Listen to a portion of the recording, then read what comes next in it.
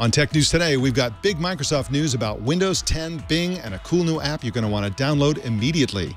Plus, Apple is launching a social network that you're not allowed to join, and we'll tell you about a streaming music option that costs only $4 a month. It's all coming up next on Tech News Today.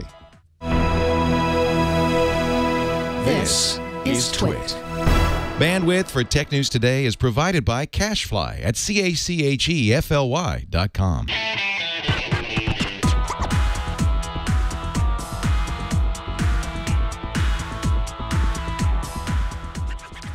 This is Tech News Today for Thursday, May 14th, 2015.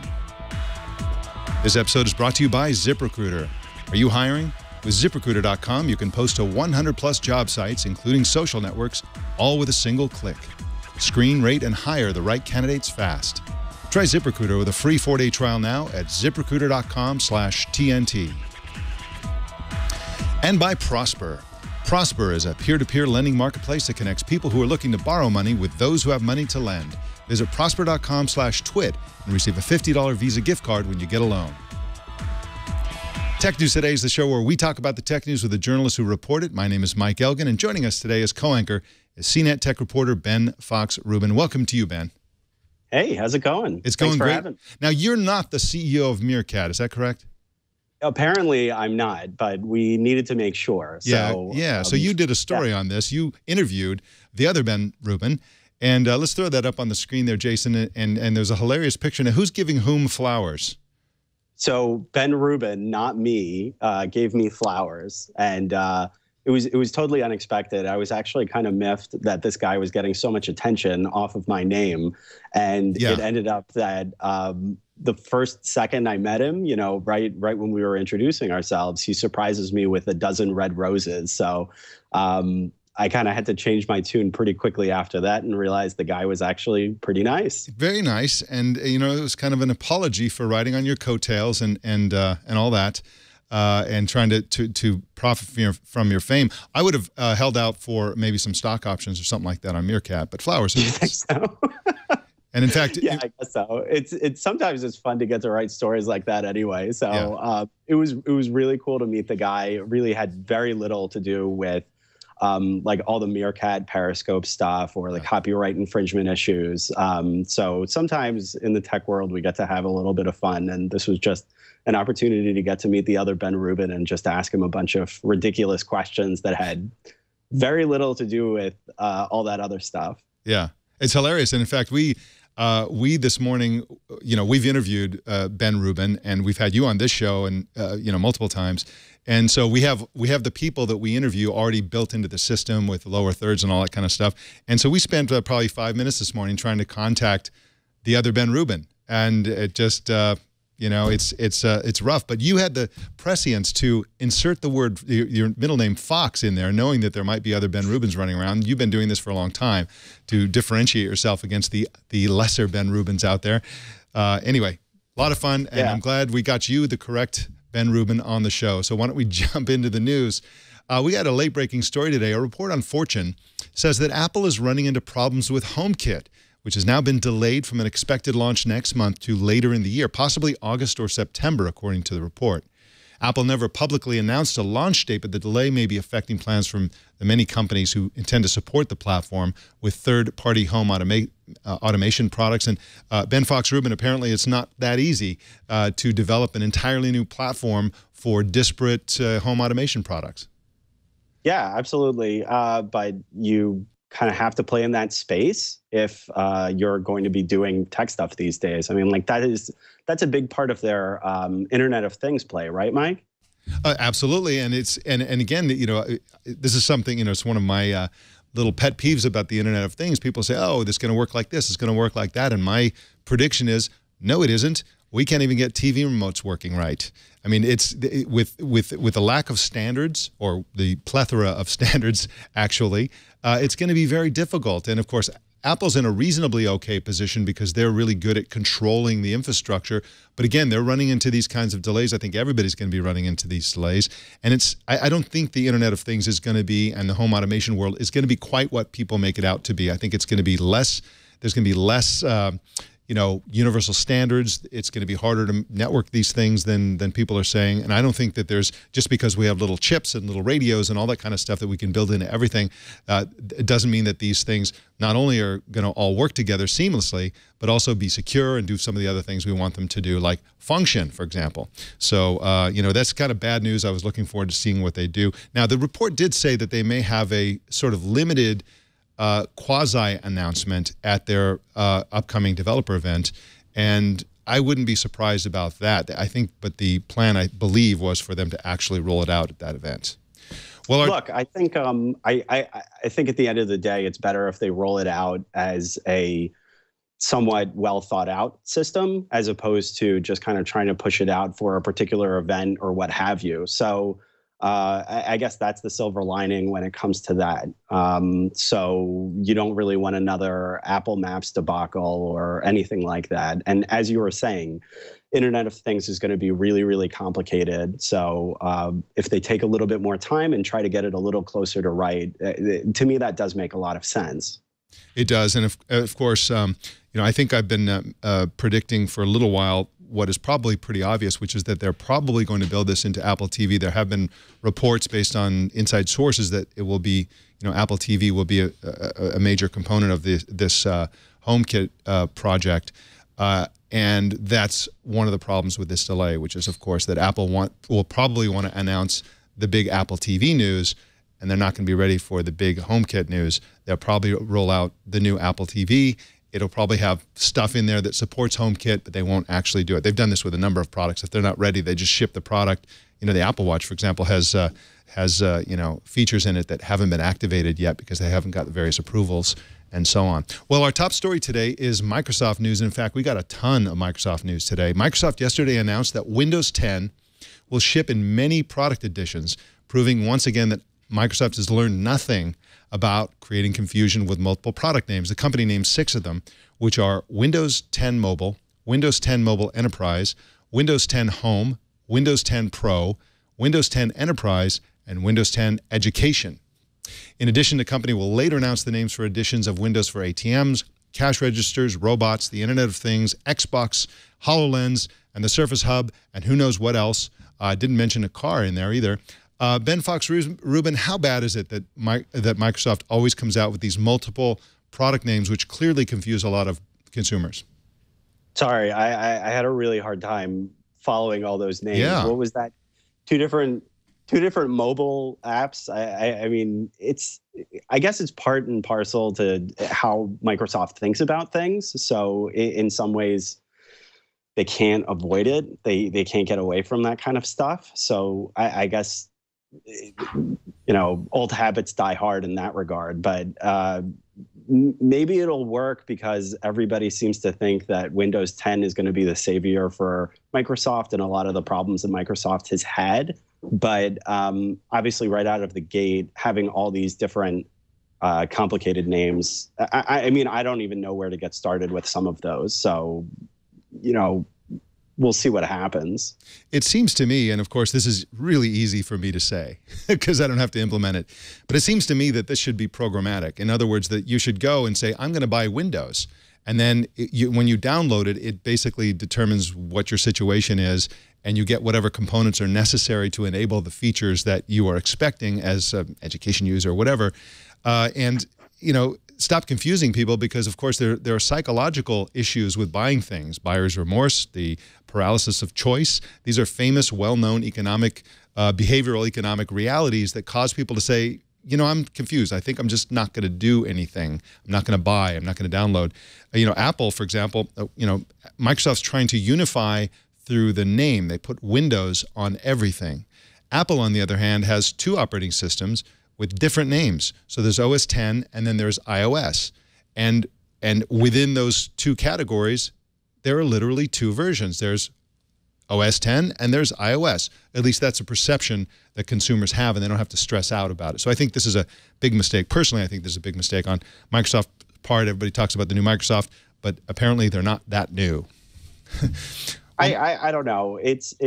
We'll see where the rubber meets the road, whether there are critical enough changes for it to actually be, all platforms or multi-platform. I'm kind of disgusted at using the term multi-platform, but if it really does work across your tablet and your smartphone and your laptop and your desktop, then maybe there are going to be enough good things to make it worthwhile for people to upgrade. But the example that you suggested makes a lot of sense. I don't know that they would ever do that. In one way, for the enterprise software or for the education software, they're able to sell that, I believe, at a premium. So what incentive do they have if they bundle it all in one package and just kind of, I mean, maybe you could sell different components for a premium. I'm not sure, but obviously they didn't go down that route. Yeah, obviously. And it is curious. And I believe this is actually more than they've had before. They've increased the number of versions, I believe. Sounds wonderful. yeah, because they didn't have enough before. Well, we got more news for you in a sec. But first, let's talk about hiring somebody. Now, we just talked about sometimes you have to hire somebody to build your website. You want to make sure it's mobile friendly, and you want to make sure that it's an awesome website. Where do you hire people these days? I mean, it's, people are scattered all over the place. There's so many job boards. People are on social networks. Well, the place to go is go directly to ZipRecruiter, one of our sponsors today. You can post 100 plus job sites with a single click. And you can also post on Facebook, LinkedIn, Twitter, Google+. And, Twitter is especially powerful because you can set up ZipRecruiter so that every time you have a new job post, it's automatically tweeted instantly. You don't have to lift a finger to make that happen. Just post once, and within 24 hours, the qualified candidates will come rolling in to ZipRecruiter's easy-to-use interface. You can search more than 5 million resumes. Yeah, that's right. They have their own resume database, and they add thousands of new resumes to it every single day. You can collaborate with team members. You can create personalized responses when candidates apply. ZipRecruiter has been used by more than 400,000 businesses and delivered more than 53 million candidate applications. Try ZipRecruiter today with a free 4-day trial and get your perfect candidate before they go to somebody else by going to ZipRecruiter.com/TNT. That's ZipRecruiter.com/TNT. Well, in other Microsoft news, Microsoft is announcing the upcoming rollout of a new algorithm for their Bing search engine that favors mobile-friendly sites. Barry Schwartz is the publisher of Search Engine Roundtable and wrote about the story for Search Engine Land. Welcome to you, Barry Schwartz. Hi, thanks for having me. Thanks for being on. Google made moves last month, of course, to favor mobile sites with its Google Mobile Friendly update. How is Microsoft's approach different? So Microsoft is trying to take a more slow rollout to make it they're not giving us a date. They're not telling us, this mobile-friendly algorithm will be launched on this specific date. They're telling us, we're going to keep giving you information. We're going to tell you things as we go forward. We're going to give you tools, like a tool to test your site, all of which Google has given to publishers before they launched their algorithm. But they're saying, we're going to push off our algorithm if webmasters are not ready for it. There was a lot of fear when Google announced their mobile-friendly algorithm, mostly because of what publishers are writing around, coining it the mobile-geddon. But the truth was, when it launched, it really did not have that much of an impact on the search results as expected. And I think just Bing is a little cautious about that, and they don't want webmasters to freak out. And on the other hand, I kind of have a feeling they just don't know. I think they're in the early stages. They've been working on it for about a year, they told me. But I really think they're kind of in the early stages of this algorithm, and I think they're still trying to work out the kinks, so they don't want to give a date specifically because of that. So Barry, one of the things that I was kind of curious about with this story is why does it take so long for both Google and Microsoft to come out with these different mobile-friendly algorithms? Is it really complicated? Because it's not like consumers haven't needed this type of thing where you describe something as mobile-friendly before. I mean, I kind of feel like it could have come out years ago. So it's complicated for a couple of reasons, and I don't think, well, let me step back. There's two complications. One is for Google to understand or search engines to understand if a site is mobile friendly, they need to be able to render the website like a user, like you and I would see it. So back even a couple of years ago, their spiders, Googlebot and Bingbot, were only able to render the page without JavaScript, without CSS, without the formatting aspects of it. The only way for them to tell if a website is mobile friendly is to be able to render the page as a mobile user would see it, which means they have to generate the CSS, the JavaScript, and all the things that actually make it mobile friendly. And that requires a lot more engineering behind it. And of course, and you build something like that out, it's very hard to test, and they have to test it over a course of time. Now, Google's been testing or using what's called a mobile-friendly label. When you go to the Google search results and you see on your mobile device a mobile-friendly like label on the actual snippet for a while now. I think it's back in I don't even know. I think last November. I could be wrong, but I think it was a while now. So Google is able to actually determine if your website is mobile friendly for a while now, and Bing has been testing their mobile friendly label for at least a month. So they've been able to they're actually able to detect now if a site is mobile friendly. In terms of the second aspect is, so the first aspect is detecting if a website is mobile friendly, and they're both able to do that right now without a problem. The second aspect is, how are they going to adjust the rankings? They don't want to say, if a website is not mobile friendly, but it's very, very relevant for a specific query, they don't want to like not have that non-mobile friendly website not show up in the mobile results, because what if it's the only mobile friendly? What if it's the only relevant result for the query? They want to show it even though it's not mobile friendly. So it's really about massaging and finding the right balance between showing relevant results at the same time showing results that will render nicely on a mobile device. And sometimes there aren't any really relevant results that are mobile friendly. You know, Barry, I'm kind of confused about that, because Microsoft seems to be saying that they're not going to favor mobile sites really, and that, you know, they're really going to go after relevance. Relevance trumps mobile friendliness, which means what's the point of all this? I mean, can you explain that?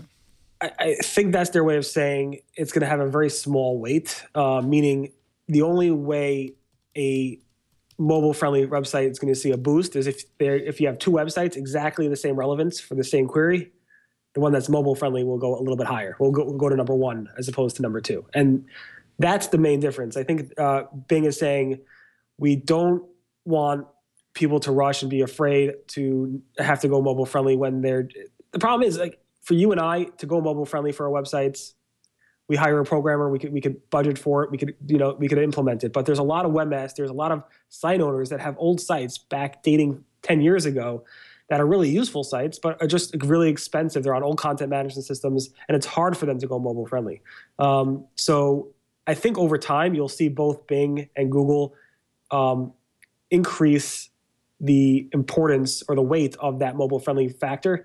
And you'll see more and more sites that are not mobile friendly slowly start declining in the rankings in the mobile search results. Because again, even a year ago, you wouldn't be surprised to see a website come up that wasn't mobile friendly. You'd have to pinch and zoom to see it, which is what was somewhat expected 4 years ago, less so and very not so expected today. And even more so in the future, people aren't going to settle or be okay with an experience that you have to pinch and zoom with. So I think that's what Bing is trying to say in this rollout, that don't worry, go mobile friendly. We'll take it step by step, but that weight in terms of ranking is not going to be that significant on day one when we release this algorithm. Yeah, one of the things that I was curious about also is that Microsoft has already been testing this out. Have you learned anything from some of these tests? So they only have been testing specifically the mobile label, from what I understand, showing in the mobile search results if a site is mobile friendly. And based on those tests, Microsoft has told me that by labeling a site mobile friendly, they see that when people click on those results, they stay on the page longer. They're less likely to click back to the search results and find other results. So the user experience for showing mobile friendly websites and having people click on those mobile friendly websites are probably better for the searcher based on those searchers staying on that website for a longer period of time. Wonderful. Barry Schwartz is at SEOroundtable.com, which oddly enough ranks very high in the search engine rankings. RustyBrick.com, and you can follow him on Twitter at RustyBrick. Thank you so much, Barry, for joining us today. Thank you for having me. All right. Well, even more Microsoft news for you. Microsoft finally shipped its Hyperlapse video app that it announced last year. The app is available for Android, Windows Phone, and as a desktop Windows application. In other words, pretty much everywhere except Apple operating systems. Like the iOS app Hyperlapse, Microsoft Hyperlapse creates speeded up and smoothed out videos. One benefit of Microsoft's product is that it'll transform existing videos. You don't have to explicitly create it in the app. Also of interest is that the desktop Windows version is more powerful. It's called Microsoft Hyperlapse Pro, and it offers an advanced mode, among other things, for high-end action cams like the GoPro. Ben Fox Rubin, I think this is probably going to be a great product, but I think the video that we just showed there doesn't make it look very good. I don't think they did a good job with that marketing video. They didn't really capture the kinds of scenes that lend themselves to hyperlapse-like creation. But I still would expect Microsoft to have a top-notch tool here. But what are you thinking about this so far? Wait, so what would you suggest as like possibly a different kind of video to show off? Because when I heard about this, it just kind of struck me as, okay, you're just providing a fast forward app. Is that basically it? Well, the way I'm a big fan of hyperlapse on the iOS platform, and basically what the secret sauce is that it's actually, and again, I don't know the technology behind Microsoft's, but I assume it's similar to hyperlapse. Hyperlapse actually monitors the gyroscope and other sensors in your phone to know when the phone makes tiny little movements that result on video in a kind of shaky look. So if if you mount your phone onto a bicycle and go riding your bike down the street, it's going to look like there's an earthquake normally. What hyperlapse does on iOS is it will actually compensate. It'll give you a small frame, and within that frame, it will actually stabilize it so it looks incredibly stable.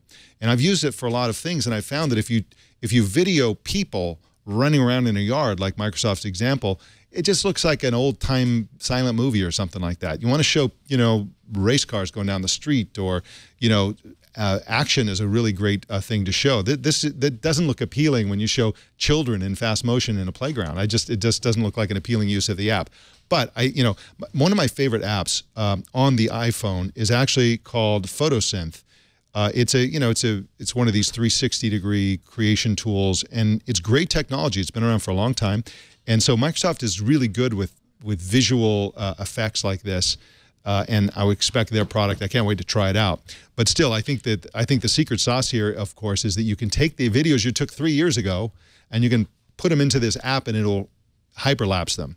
With hyperlapse, you can't do that. You have to record the video within the app. So I think this is probably going to be a pretty cool product. Yeah, I think you're right, though. People need to figure out exactly how to use it.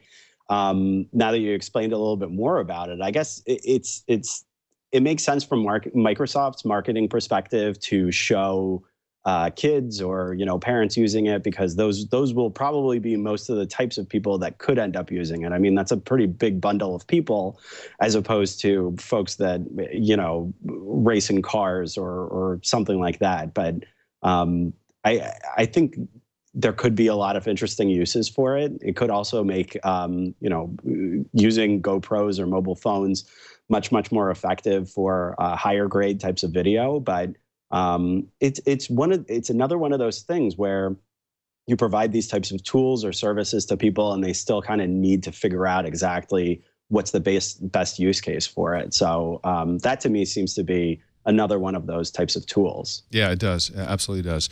Well, Apple's rumored streaming music service will have a special social network for artists, according to an exclusive on 9 to 5 Mac. Each artist will have his or her own profile page where they can post samples, videos, pictures, whatever information they want, information about upcoming concerts and so on. The artist will also be able to share the content of other artists. Now, the feature is expected to be called Artists Activity, which to me sounds unlikely. That doesn't sound like an Apple-y name. And it'll be built into the iOS music app. Ben Fox Rubin, this sounds really appealing. And sometimes when people get inside information, they have a partial view of what's going to come out. They describe it, and it sounds awful. And then when Microsoft goes out, when Apple goes out there and announces it on stage, it sounds really awesome. And this may be one of those cases. In this case, what it sounds like is that they're creating a social network for famous people where the rest of us just watch them do their social networking, and we're just on the sidelines wishing we could be part of it all. But it's not really clear that that's exactly what they're doing. Isn't that Twitter already? Yeah. But yeah, you're right. Probably Apple will, if they do end up talking about it and it exists, they'll probably be able to describe it a little bit better. I think that with a lot of these types of services that are connected to music labels or artists, the intention is also to try to build out some level of attention or care for the artists themselves, and kind of show the music labels that we care about what it is that you do. So maybe that was the intention, is to try to provide the artists with a little bit more control of their messaging, as opposed to just kind of forcing you through whatever pipes Apple wants you to go through. So to me, that's where it would kind of make sense. But yeah, like a little bit more interaction from the user would be nicer, because otherwise it's not really social. Yeah. But I mean, I don't think Kanye West really wants a bunch of random people pinging him. So right. that doesn't make a lot of that wouldn't work. Exactly. If they spin it as a way for their music app to have tons of artists that you can sort of interact with to a certain extent, that sounds cool. If it's ping that you can't join because you're not the right kind of person, that doesn't sound cool. So we'll see how I'm sure they'll figure it out so that it's all warm and fuzzy and everybody's happy about it. But so far, it sounds kind of awful. Well, Wolfram Alpha launched a reverse image search tool today.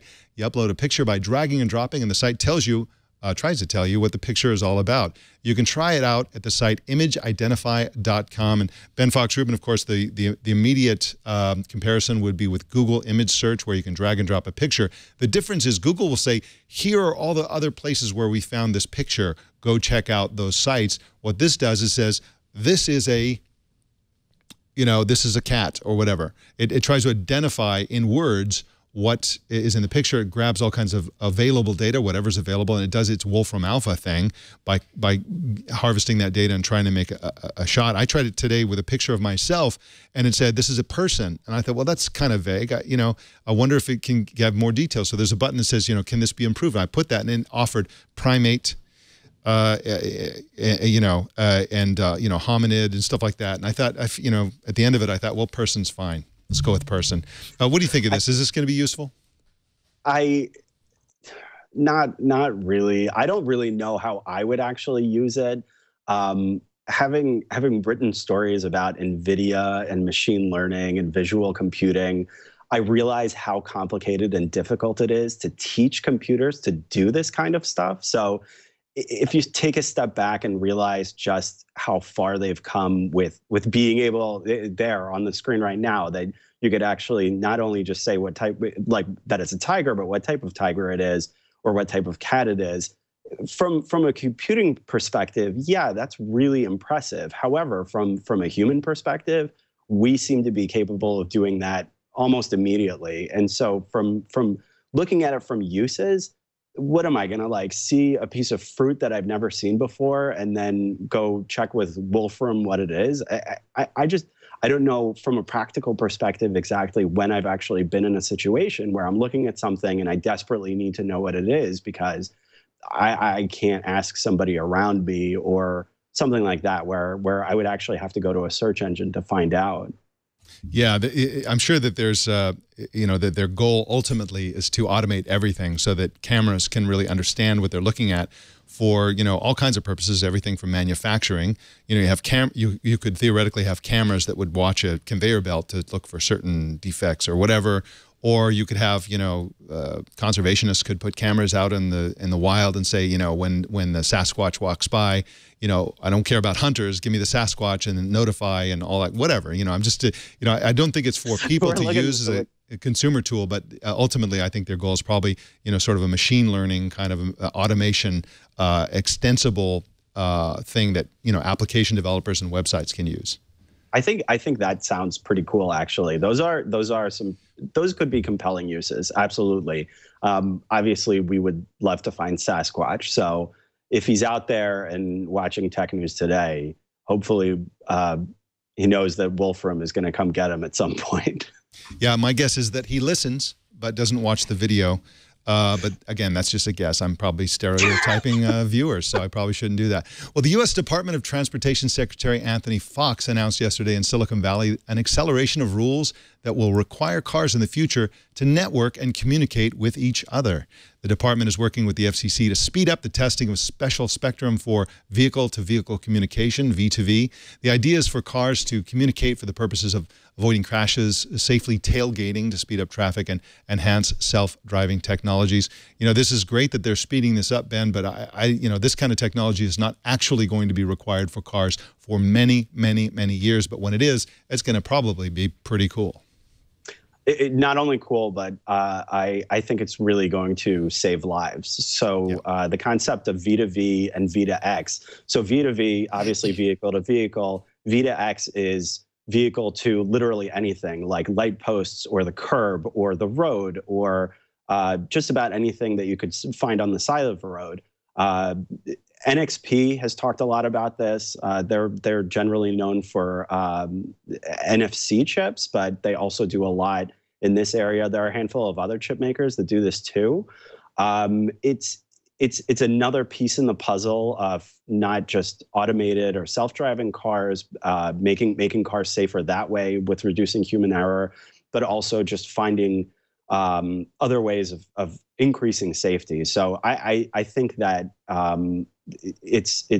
this could be a really important thing in the future. Granted, you're right that it's many years away, but when it does come, this could be a very critical change in society and potentially make cars a whole lot safer. I agree with you, and it's also a good reason why we want geeks in politics. I think Fox is a technology fan.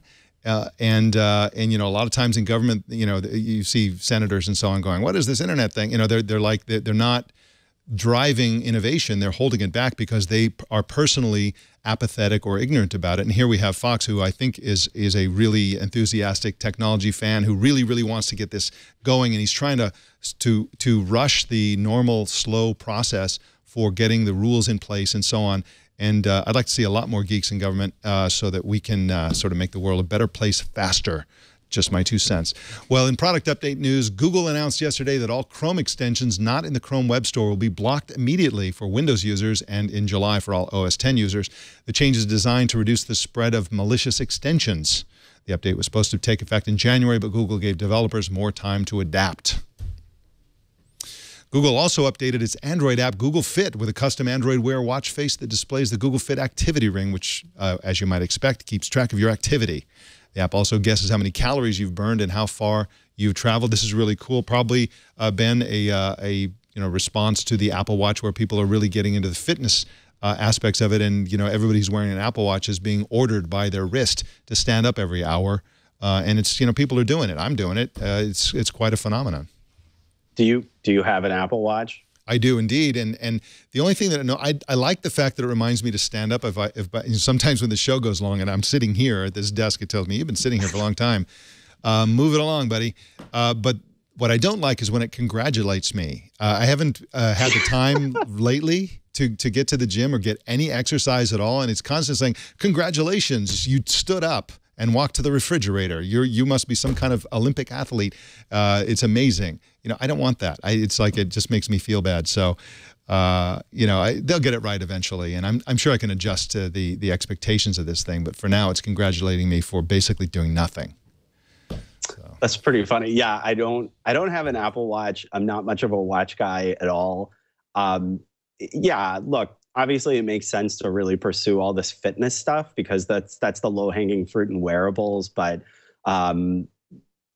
we'll see if it takes off. I mean, we haven't really found out how much the Apple Watch is selling, and the other wearables are kind of moving along. So I don't know. It's good for Google, I suppose. Yeah, that's great. I mean, updates are great, and this is the Google way. Just keep dribbling out those improvements.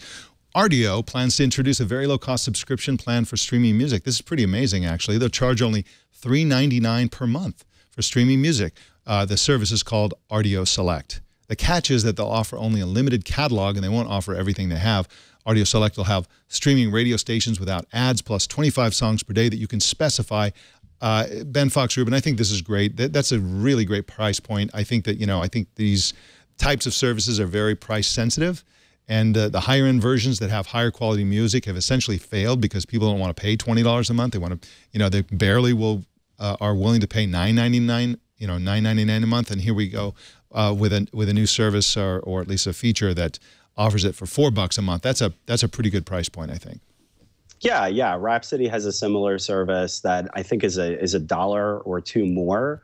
I think that's Unradio. So there are a lot of efforts out there to try to find what the right price point is, what kind of that sweet spot is for finding out what the music labels will actually be able to stomach and what consumers are willing to purchase as far as streaming. So it's possible. What is that, like $4? Yeah.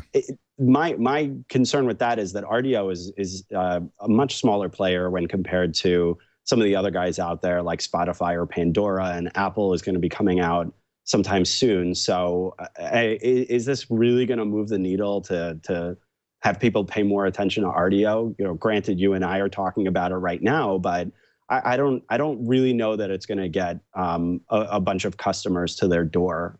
Maybe a even lower price point might do that, but I don't know that they would be able to do that realistically. Yeah, I have no sense of it either. I don't really know what people are willing to pay. You know, I suspect that there are lots of people willing to pay, you know, $10 a month, and lots of people who just are willing to just steal the music or get it some other way, or just stick with downloads. But it's clear that the money is shifting from downloads to streaming. And so somebody's going to be making money off streaming. It's probably going to be Apple. It's probably going to continue to be Spotify. But we'll see. I wish them luck, though, because a low-cost alternative like this is probably you know, a welcome idea. Well, we have a little bit more news for you coming up in just a sec. But first, let's talk about Prosper, a great way to borrow money. You don't want to go to the bank and ask for a loan. That's a terrible way to borrow money. You want to go to Prosper because you can borrow up to $35,000 in as few as 5 days. And what can you do with that money? You can do all kinds of stuff, like pay off high-rate credit cards, fix up your house, buy a new car. You can even do a green loan, which is if you have an environmentally friendly project. Let's say you want to put solar panels on your house or something like that. You know, people will come and invest in you and your project. That's how these things get funded. It's essentially a matchmaking service between people who have money to invest and people who want to borrow money. You don't want to rack up more debt on your credit cards. Do the opposite. Pay them off with a loan from Prosper. They funded more than $2 billion in loans. And now, for a limited time, Prosper is offering Twit viewers and listeners a $50 Visa gift card with your new low-interest loan. You can get up to $35,000 in your account in as few as 5 days and a $50 Visa gift card. Just go to prosper.com/twit for this special offer, and this is just for Twit fans. In human resources news, Facebook hired former FCC Chairman Kevin Martin to run Internet.org, Facebook's initiative to get billions of more people connected to the Internet. Martin was previously an advisor to the company. And Ben Fox Rubin, I'm confused about something. Maybe you can clarify this for me. You know, we've been reporting on Internet.org. I've written about Internet.org in terms of what they do. And you know, they want to have, you know, they want to bring the internet to other people. They've been embroiled recently in a controversy in India where they're being accused of violating net neutrality. There have been discussions about them having, you know, solar-powered drones. We talk about all these things, but I'm having trouble understanding what Internet.org itself is organizationally. For example, is it a nonprofit company that Facebook has created in partnership with some cellular carriers? Is it a division within Facebook? Is it a book club? What is it? What is it organizationally? Do you have a sense of what Internet.org actually is? That is a very good question. I was always under the impression that it was division within Facebook, but I could be wrong about that. So I think with calling it a .org, that obviously gives it at least some, you know, interpretation that maybe it's a nonprofit. Obviously, they're trying to present it as being this societal good project, but I don't know. It's also from Facebook, so obviously Facebook is also doing it with the intention of trying to get more people on the internet to get more Facebook users or get more consumers out there on the internet. So in that sense, it's important to know exactly what the relationship is there with Facebook. Exactly. I mean, Facebook itself uses euphemisms. They call it a partnership. They call it an initiative. And yet it has a kind of a, I guess somebody's like kind of like a CEO of it or something. Somebody's in charge of it. So, you know, is this just Facebook? Just, you know, like you say, just advancing the interests of Facebook? Or have they spun this out and they've genuinely created this, this independent entity that benefits mankind and has a separate board?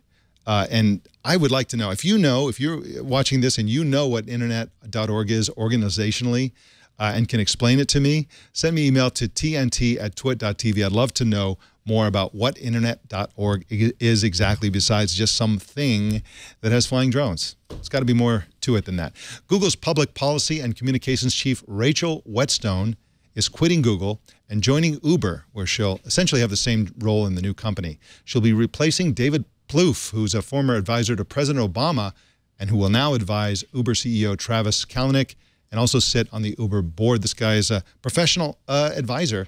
It's a sweet job, and so we wish everybody good luck in their new positions.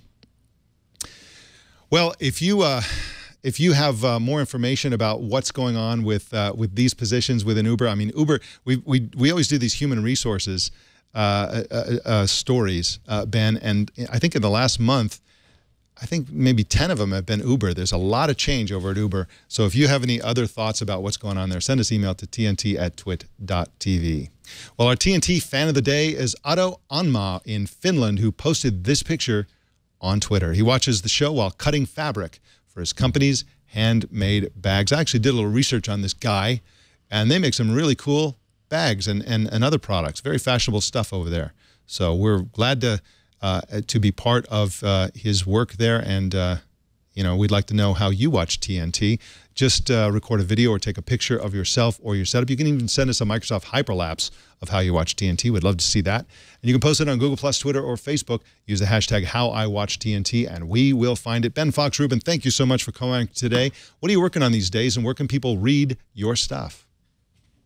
I'm on cnet.com as much as I can be. So I've actually just taken over the e-commerce beat. So oh, wow. It's a big one. So I'm introducing myself to all the eBay, PayPal, Amazon, twice Etsy. God, I could probably go on and on. There is a lot of e-commerce out there. There was one really exciting thing that happened yesterday with Walmart saying that they were going to push into, what is it, $50 a year for free shipping for certain members. It's just being piloted right now, and we'll see how significant it actually turns out to be. But that could be a very interesting competitor to Amazon Prime if it actually does take off. So yeah, we'll keep an eye on that. Yeah, and I didn't put that story in the rundown today because it was light on tech. I mean, it's a tech story in terms of watching Amazon.com as a technology company, but it's not a tech story in terms of the fact that it's, you know, Walmart, you know, delivering things. But I was on the fence, and in the end, I decided not to go with it. But it is very, very interesting, and it's nice to see somebody doing to Amazon what Amazon does to everybody else, which is really putting the squeeze on them in terms of how much stuff costs. They, you know, undercutting their costs and squeezing them monetarily.